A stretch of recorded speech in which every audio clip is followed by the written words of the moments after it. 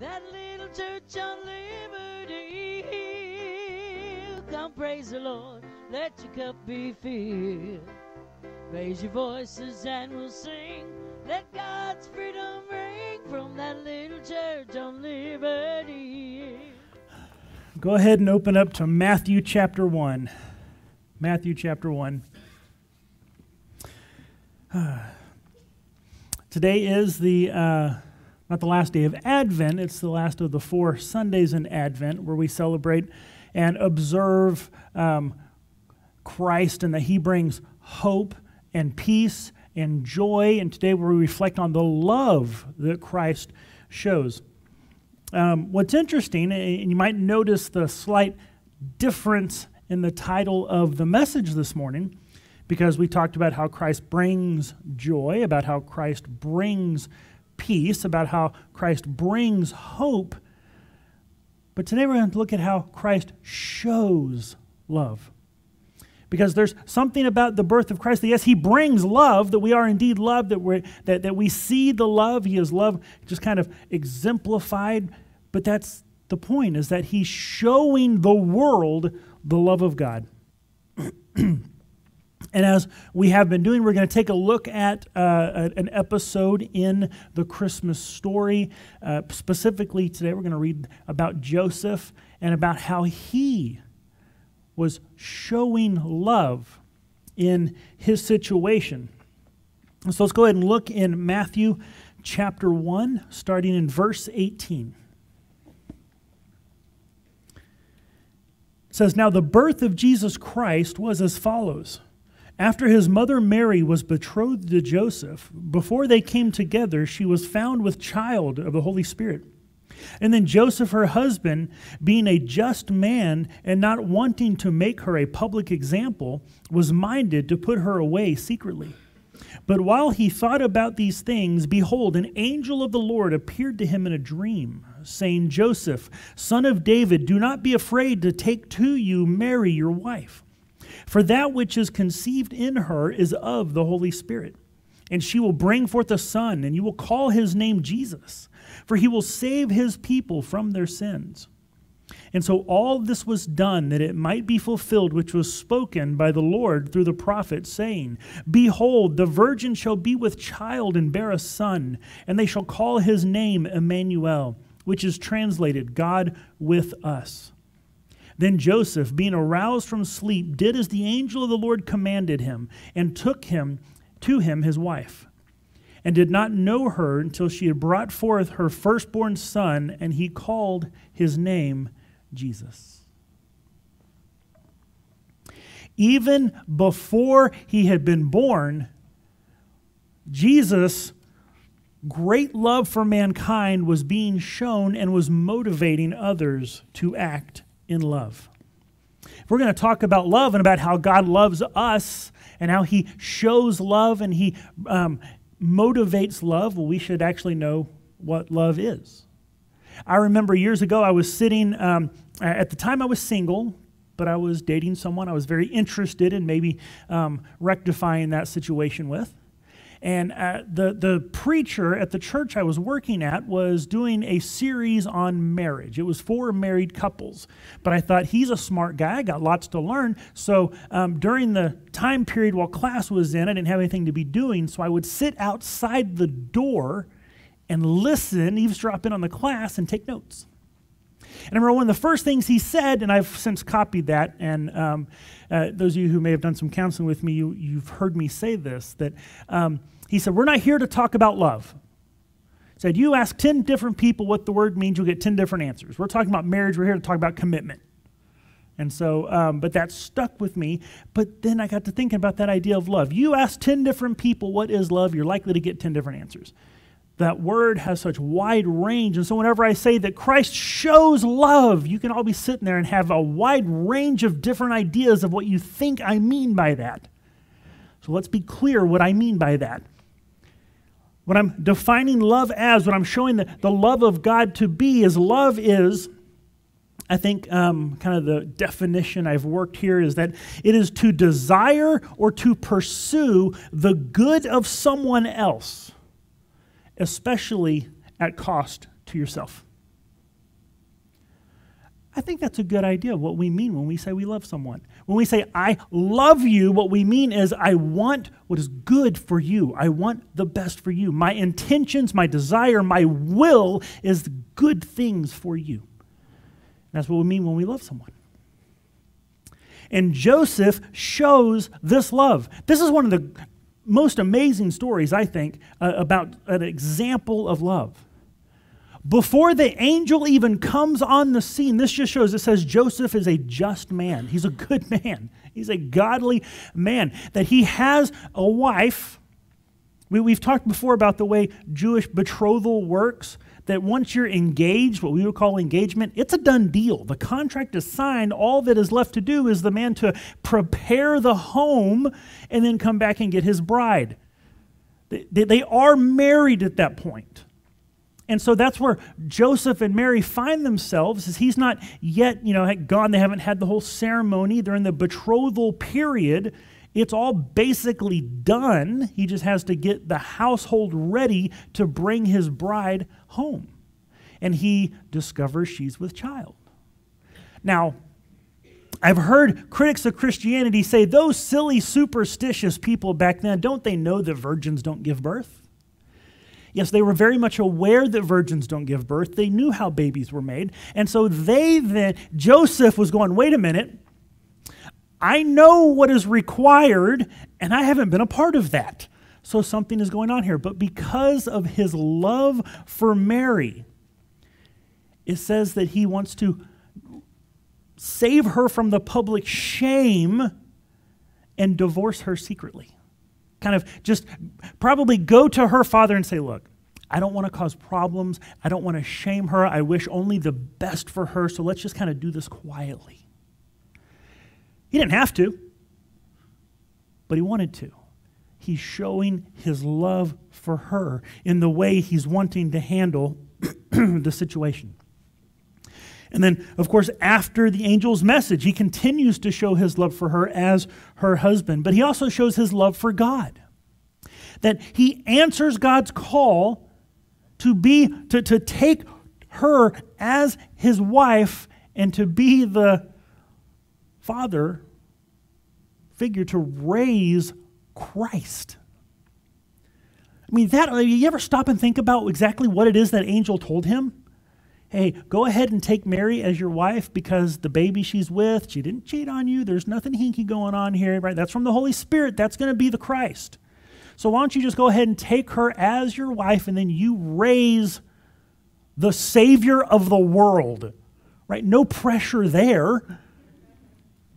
And so he obeys because he loves God. He wants God's will done because that is what glorifies God. We see that's how Joseph showed love, that he showed, I want what is best. I want what is good. I will for the good thing to happen in this situation. But Christ also shows his love for us in several ways. Right? As we celebrate the baby in the manger, there are things about the baby and about the man and about God becoming a man that displays his love for us beyond a doubt. And it's all several ways that we understand how love works. First off, that he is an example for us. Now before you think it would be an example for somebody, how's that show love? I have children. Some of you have children. Now, I learned something. I didn't learn, but it was just a really good eye-opener as I'm working on this message, and then yesterday I have a situation happen. Yesterday was Annabelle's 6th birthday, and she had a fabulous day. She had people come over, and they had a little party with family, and she got gifts and everything that she could possibly want, and I mean, everything for that. There was ice cream cake, y'all. It was a good day.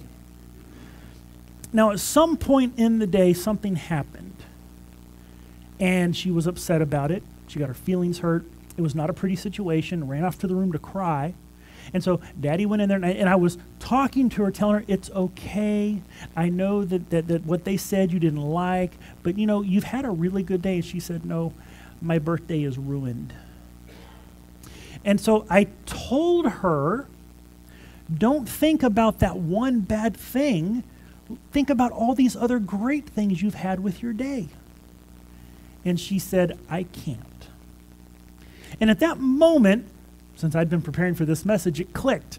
There's a difference between telling someone what they should do and then showing them how to do it.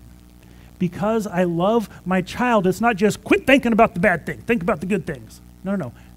I stepped into the role of the loving father and said, well, come here, baby. Let's think about the good things. What presents did you get? And she started listing off her presents. I said, did you have a favorite one? She told me her favorite. Why is that one your favorite? Did you like the cake? And so I sat there and drew out of her the good things to reflect on. I got down on her level and showed her how. And that's what Christ does for us. That God, even though sovereign of the universe, is well within his right to say, get your act together. He doesn't.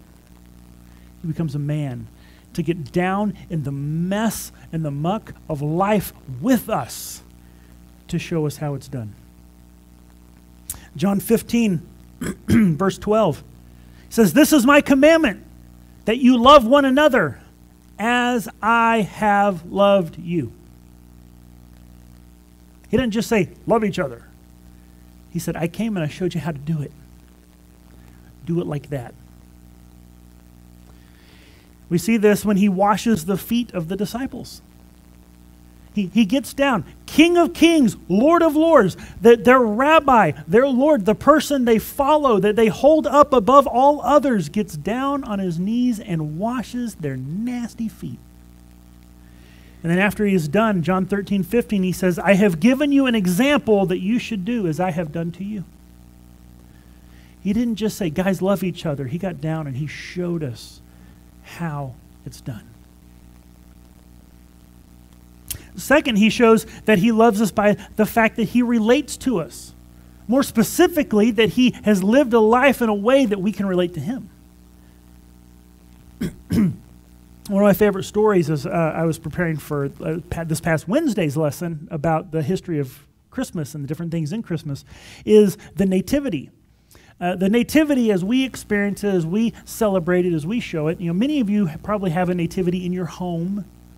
Right? There would be nativity celebrations. There might be some kind of display in a church, but that was always something that the church did. Well, St. Francis of Assisi, he wanted to bring the story of Jesus to the poor. Now, you stop and think about, rewind and think about it. You're talking about a Catholic church, cathedral, or, just this big, inspiring, just like awe-inspiring building, probably filled with gold and silver instruments. The priest with his robes and everything just looked so otherworldly. It looked so beyond anything in our lives. So St. Francis, he took the Nativity and he had a friend who kind of helped him get together the parts of it to where he actually built the stable. This is what gave us that image that we have sitting right over there of what the Nativity looks like, with the stable and the manger and the animals and everybody, the shepherd and the kings and everybody all there. He's the one that put that together, and he did it so that he could do it out on the street and show the poor. This is what the King of Kings did for you. It's one thing to go and sit in a cathedral and see a guy wearing gold telling you that Jesus was born in a manger, but to actually physically see that the King of Kings and Lord of Lords stepped out of glory and was laid in a feeding trough, in a barn, with all of this around him, that he made himself low that we could relate to him.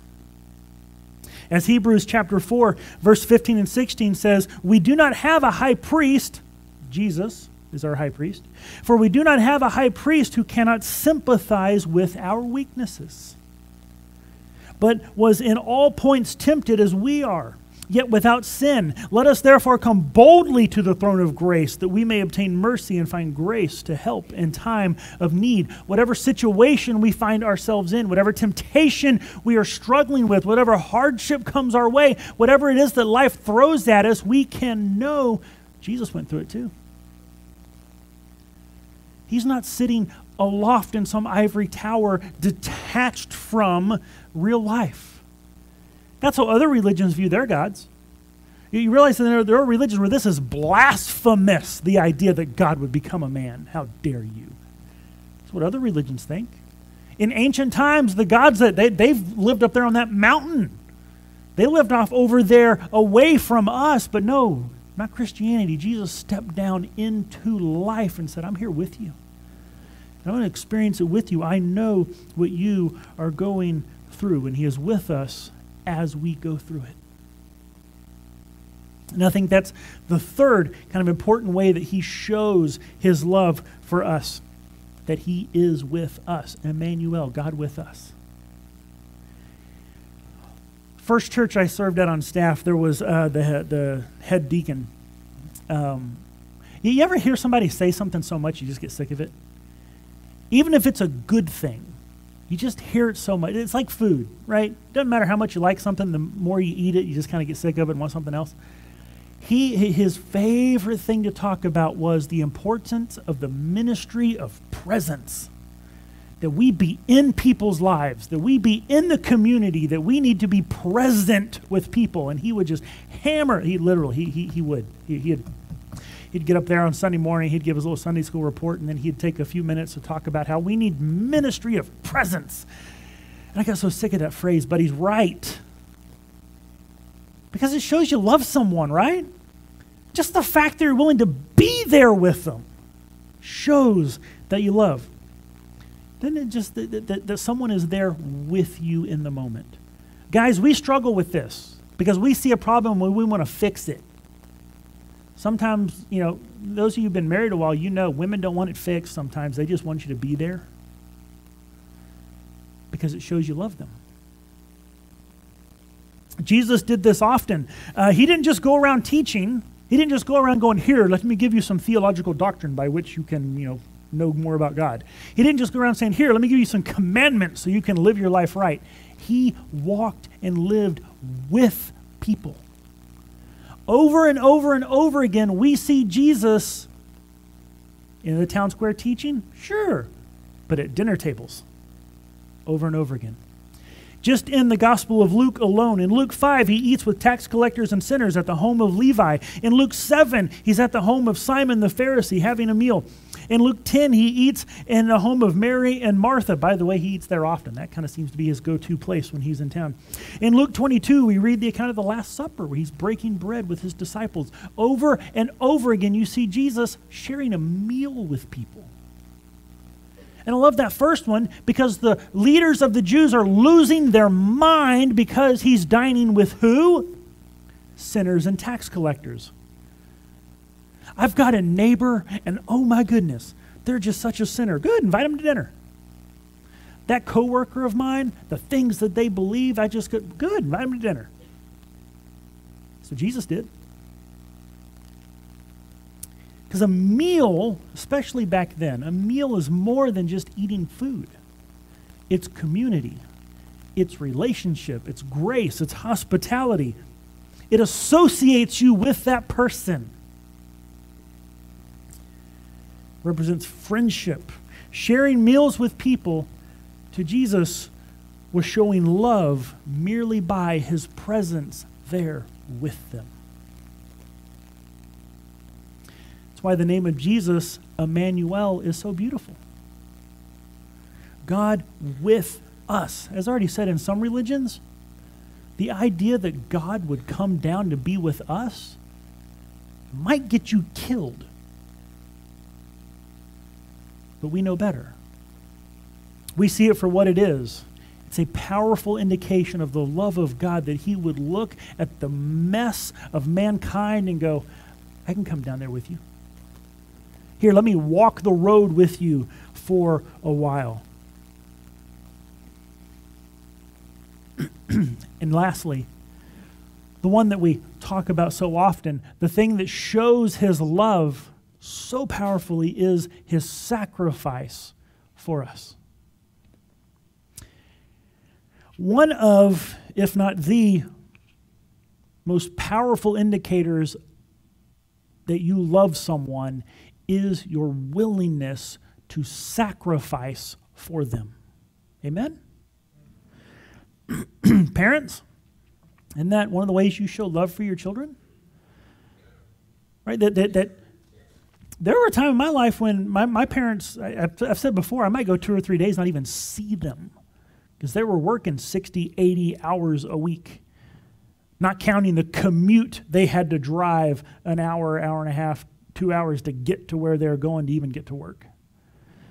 And I would just, I'd go to bed and they weren't home. I'd wake up and they were already gone. And there'd be a note on the counter that says, "Love you, here's your lunch money. Have a good day."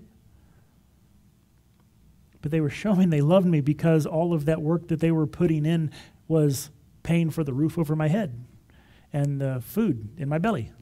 That they were able to say, "Hey, here's some lunch money. Have a good day at school." Yeah, they were able to do that because of the sacrifice.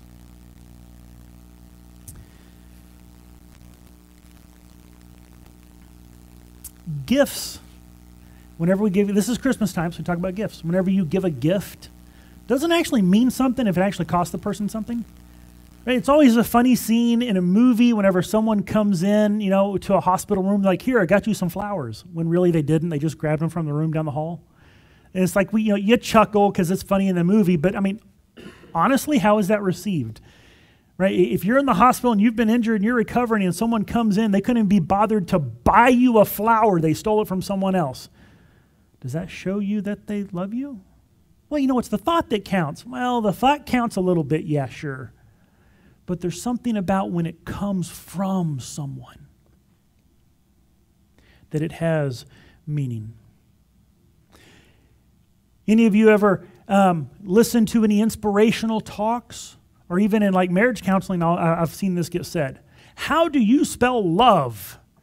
Time. Time. It shows someone that you love them when you're willing to spend time with them.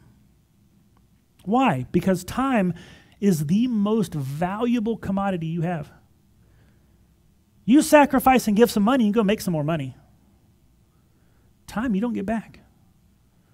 Once you've given it, it's gone. You don't get that back. And so the fact that you're willing to give something so valuable to someone else shows them that you love them. John 15:13, Jesus says, "Greater love has no one than this, that they lay down their life for their friends." Romans 5:8, God demonstrates his own love towards us in that while we were still sinners, Christ died for us. How does God show his love for us? That he was willing to sacrifice for us. John 3:16, throw in 17 because everybody always just skips that, but it's so great. For God so loved the world that he gave his only begotten Son, that whosoever believes in him shall not perish but have everlasting life. For God did not send his Son into the world to condemn the world, but that the world through him might be saved. Blows my mind that Christianity is viewed by so many people as a religion of condemnation. Our Savior came into the world to save. Jesus Christ, the baby, came to the manger to save, not to condemn. I love in this verse it says, "For God so loved the world." A lot of times we skip over that little word and we just talk about, God loved the world. No, he so loved the world. Do you realize there's a magnitude of intensity to his love? That he so loved the world. The immenseness of the love that he had for us. And that love compelled him to do what? To sacrifice. And to sacrifice why? So that we might be saved. The birth of Jesus shows God's love for mankind. Demonstrated beyond doubt. There are times in our lives that we're going to wonder and we're going to question, God, do you really love me? And it usually comes from one of two places. One, it's either us going, how could you love me? You ever wrestle with that? Because I know me. How can you love this? Well, he's shown you that he does. Regardless of what you may look in the mirror, you may look in your heart and you may see, God, how could you possibly love that? Well, he looks back and says, I already showed you that I do. Second place that we tend to doubt God's love is because the hardships and situations that come to us in life, and we say, God, how could you love me if you allowed this to happen to me?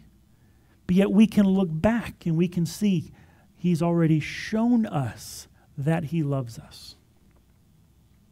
Whatever the roots of our doubts, they do not overshadow the fact of God's love, which He has displayed to us in the birth and the life and the death and resurrection of Jesus Christ. But this love that He has shown, He has not shown us to us merely for ourselves. It's good that we can look on and we see Christ and we see His birth and the life and the sacrifice that has been made, and we know, thank you, God, I know that I am loved. But it is not merely that we might know we are loved. One of the ways that Christ shows love, as we said, is that He is our example. That He came down, like with a little kid, He got on the floor with us and said, here, let me show you how you do that. Let me show you how you love. Let me show you how you serve. Let me show you how you be a good person, to care for those around you, to show compassion, that you consider others greater than yourself, that you love your enemy, that you pray for those that curse you, that you not only bless those who bless you, anyone can do that, but how about you bless those who are of no benefit to you at all? He said, here, let me come down and show you what it looks like that the first shall be last and the last shall be first. He said, let me come down and show you what it looks like that you love your neighbor as yourself. And He exemplified that for us so that we now can have that love and show it to others. Not merely for us that we can go, thank you, God, now I know you love me. But now we can go and thank you that you love me. Now let me show it to others, to take the light which has come into the world, and because He has shown us the way, shown us the means, He has shown us the hope and the peace and the joy and the love that He has for us, that light that has shined into the darkness in our hearts, we can be a beacon in a dark and fallen world to show that love to the rest of mankind. That's what the baby in the manger means. It means His love, the love of Christ, God's love shown to mankind beyond a doubt, that our hearts might find hope and joy and peace, and then we take that gift and we give it to those around us. Every time I feel the walls closing, You cover me and breathe life in me again. Lord, though I feel the darkness come, I will not fear, You've ransomed me with blood. Okay, go ahead and open in your Bibles to Matthew chapter 2. Matthew chapter 2. As we continue our journey through celebrating Christ in His birth in this Christmas season, in this time of Advent, as the official church liturgical term is for this time. Matthew chapter 2. Those of you who were here Wednesday, we took a look at part of this story. This is the coming of the wise men, and we looked at the star. And what was the star? And so that's what we talked about Wednesday. And I think I pretty firmly fell on the side that it was a supernatural event. Though people throughout the ages have had different ideas about that. But I think that was God's handiwork in there. Well, this morning we're going to take a look at the Magi themselves, the fact that they came and how it shows the hope that they had and the hope that we have in the birth of Christ. So in Matthew chapter 2, starting in verse 1. It says, now after Jesus was born in Bethlehem of Judea, in the days of Herod the king, behold, wise men from the east came to Jerusalem, saying, where is he who has been born King of the Jews? For we have seen his star in the east and have come to worship him. And when Herod the king heard this, he was troubled, and all Jerusalem with him. And when he had gathered all the chief priests and scribes, the people together, he inquired of them where the Christ was to be born. And so they said to him, in Bethlehem of Judea, for thus it is written by the prophet, but you, Bethlehem, in the land of Judah, are not the least among the rulers of Judah. For out of you shall come a ruler who will shepherd my people Israel. Then Herod, when he had secretly called the wise men, determined from them the time the star appeared. And he sent them to Bethlehem and said, go, search carefully for the young child, and when you have found him, bring back word to me that I may come and worship him also. And when they heard the king, they departed, and behold, the star which they had seen in the east went before them till it came and stood over where the young child was. When they saw the star, they rejoiced with exceedingly great joy. And when they had come into the house, they saw the young child with Mary his mother, and fell down and worshipped him. And when they had opened their treasures, they presented gifts to him, gold, frankincense, and myrrh. And then, being divinely warned in a dream that they should not return to Herod, they departed for their own country another way. What we see in the story of the visit of the Magi is hope being fulfilled. That they had a hope for the coming of Messiah, and here we see that they come to the realization of that hope. They had been looking for the coming of the King, and they see his arrival. I mean, we all have things that we hope for, but isn't it great whenever we actually see them come to fruition? That we receive the thing for which we had hoped. If we're going to talk about Christ, that his birth being an occasion to bring hope, well, let's just define the word, because I find so often there can be confusion around what exactly you mean about something whenever you say a term, because sometimes we all think of things a little different. So here's what I'm referring to by hope. According to the Merriam-Webster dictionary, it says hope is to cherish a desire with anticipation, to want something to happen or to be true. So the Magi, they had hope that Christ would be born, right? They cherished the idea of Christ's birth with anticipation that it will actually come to be. According to another online dictionary, it says the feeling that hope is the feeling that what is wanted can be had, or that events will turn out for the best. And so here's this thing that is being wanted, that is being perceived, the promise that they're expecting to be fulfilled, and they're hoping, not just merely thinking, oh, it'd be really nice if this would actually happen, but they're perceiving it will happen, they're anticipating that it will come to pass, and they're looking for it. And they see it fulfilled. The Magi, indeed all of Israel, had hope that Christ would come, but the Magi were the ones paying attention. Israel, not so much. What we have here in the story of the Magi is prophecy being confirmed.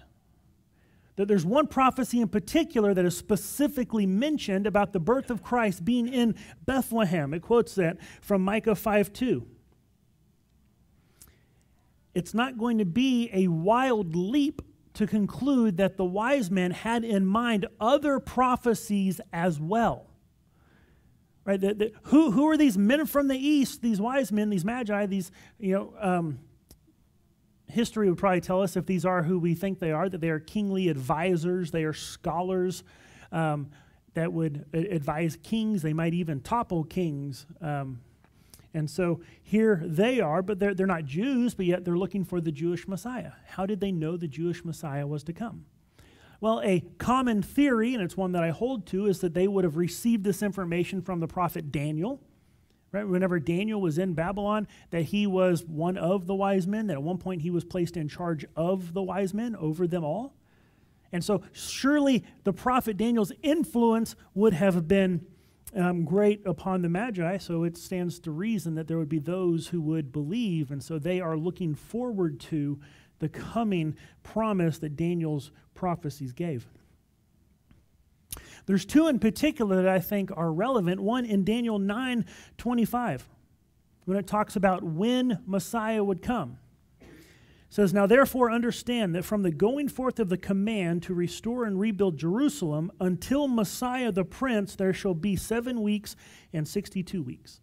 This is the part of the 70 weeks prophecy. It says, from the time a command is given for Jerusalem to be rebuilt, this amount of time will pass, and then Messiah will come. Well, if they knew that prophecy, they knew to be looking when the time was right. And the time was right, and so they were looking. But also in Numbers 24:17, it says, "I see him, but not now. I behold him, but not near." Right? So the prophet's saying, I'm seeing something, but it's something that's going to come later. And here's what he sees. "A star shall come out of Jacob, a scepter shall rise out of Israel." That there will be a king scepter, that a king is going to rise out of Israel. That says a star will rise out of Jacob. And there they are. They see a star rise out of Israel at the time that the king who's been promised is supposed to come. And so they see the promises being fulfilled.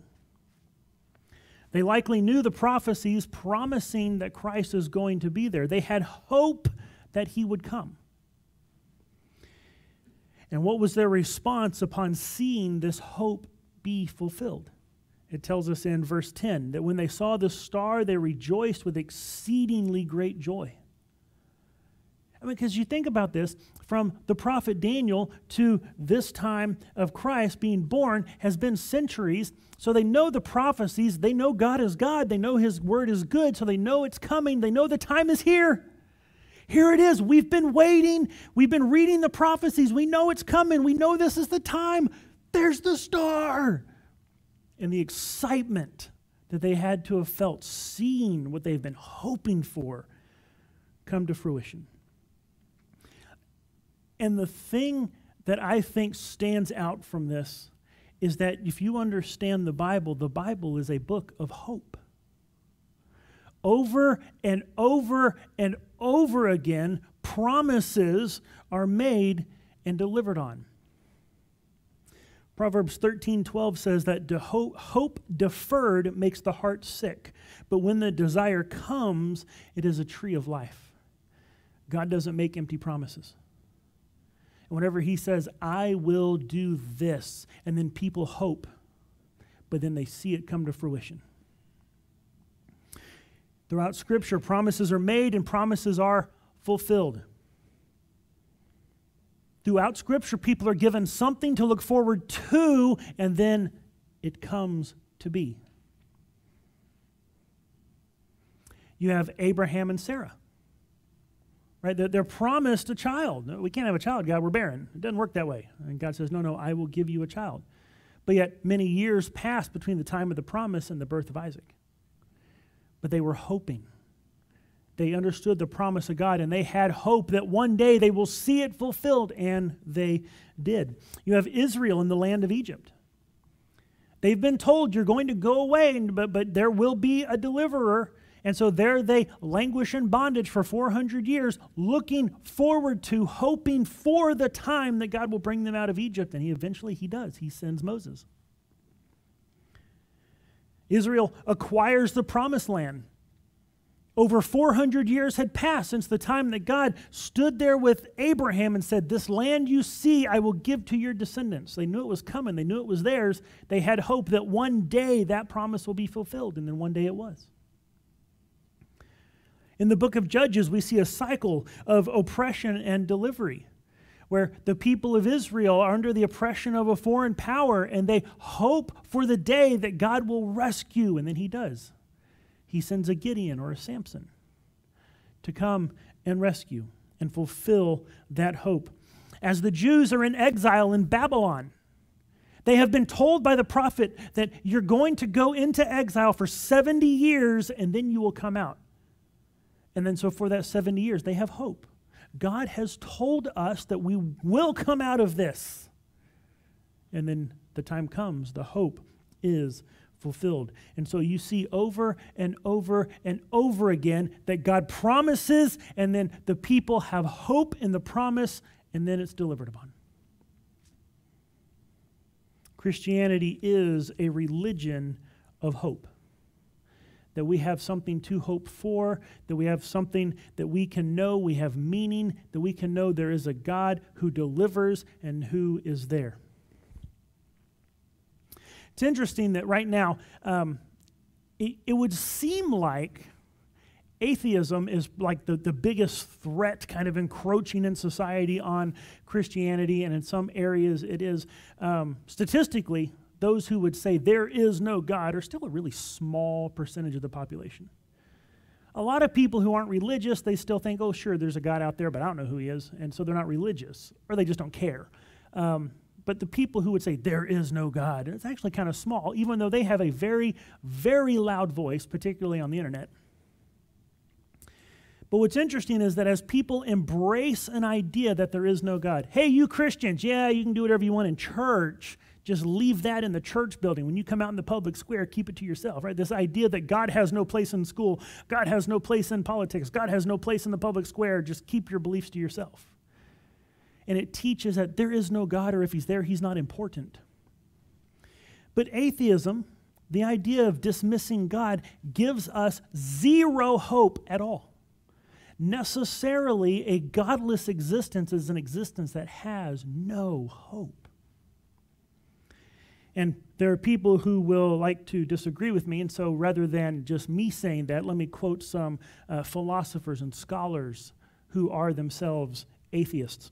According to Jean-Paul Sartre, he says, if God does not exist, man is in consequence forlorn, for he cannot find anything to depend on either within or outside of himself.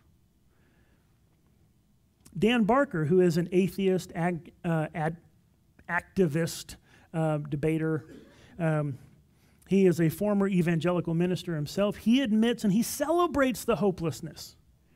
He says, there is no purpose to life, and we should not want there to be a purpose to life.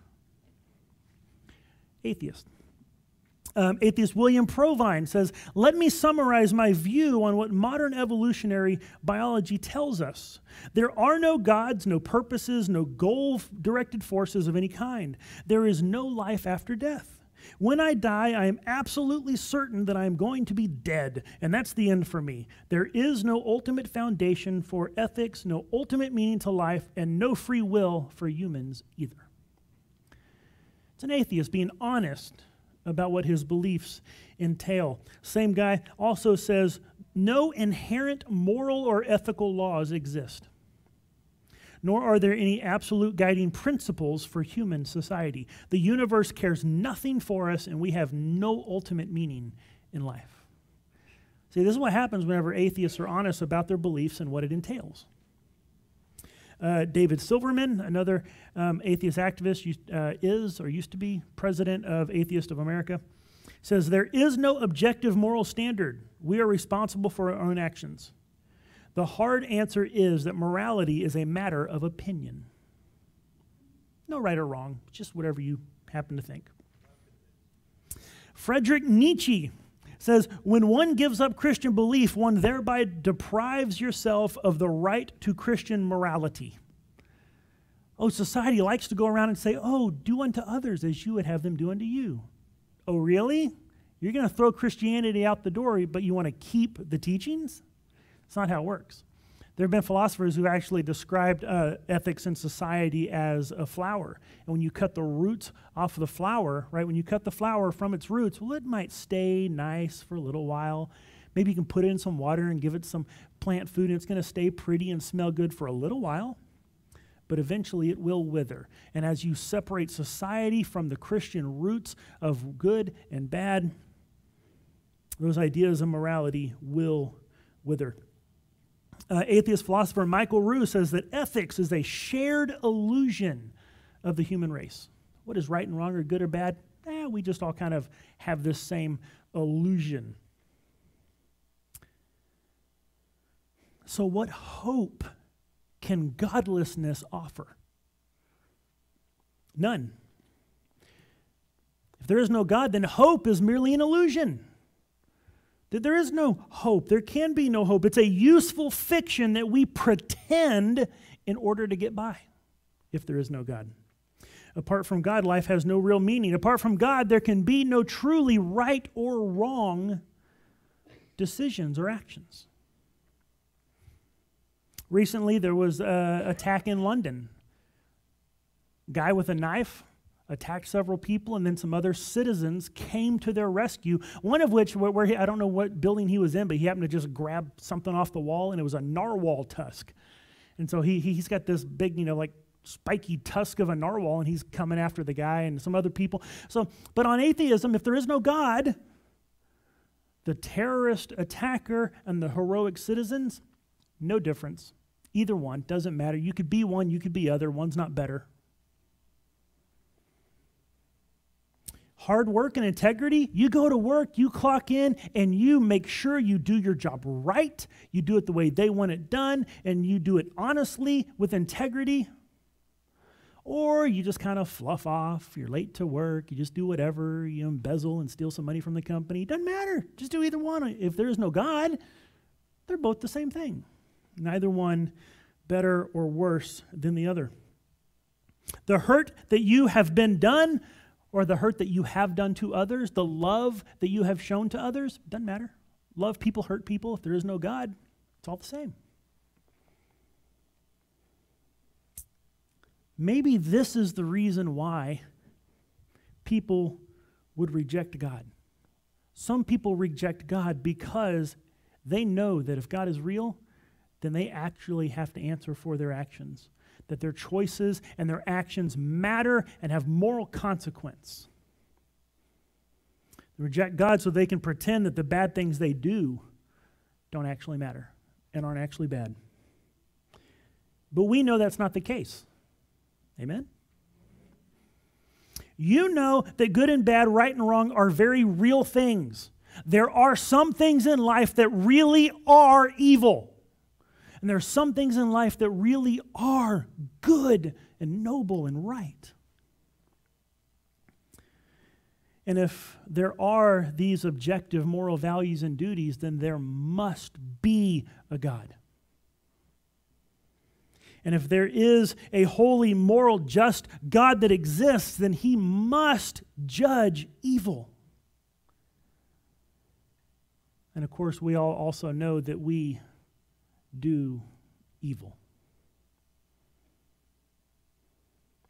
But that brings us back full circle to Christ and the hope that we see in the story of his birth and the coming of the Magi. That Christ's birth brings hope. The reason that Christ's birth brings hope is twofold. First, there's a promise of forgiveness, and second, there's a promise of Christ's return. We know that there will be forgiveness. Let me give you a handful of verses.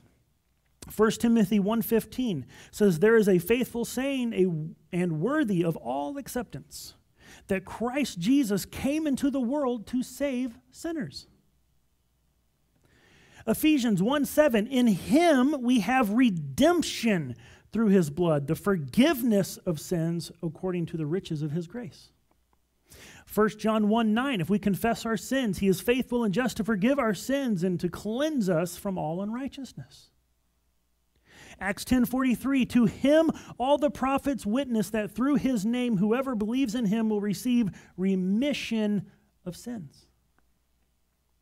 Romans 10:9 and 10, "If you confess with your mouth the Lord Jesus and believe in your heart that God has raised him from the dead, you will be saved. For with the heart one believes unto righteousness, and with the mouth confession is made unto salvation."